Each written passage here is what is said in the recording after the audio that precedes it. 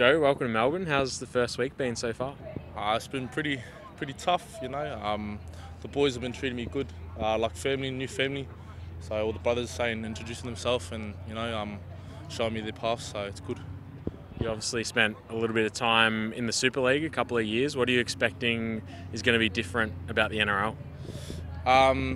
Obviously, it's going to be more challenging, I guess. For myself, it's going to be a mental tough game, but it'll be a good challenge for myself. So. Yeah.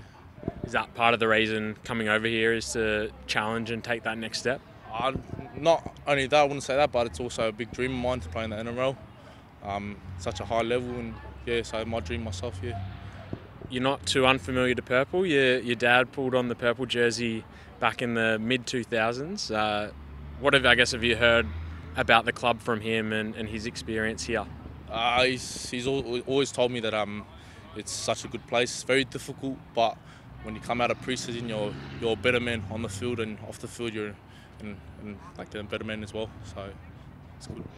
And I guess your goals for initially pre-season and then the year ahead, what are you setting yourself up for? My goals myself, obviously make my debut for this year in the NRL, and yeah, just obviously creating new friends and family over here, so it'd be good.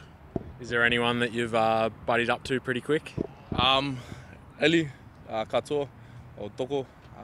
Yeah, because we've been started at the same time, so buddied up real good with him. But yeah, it's good.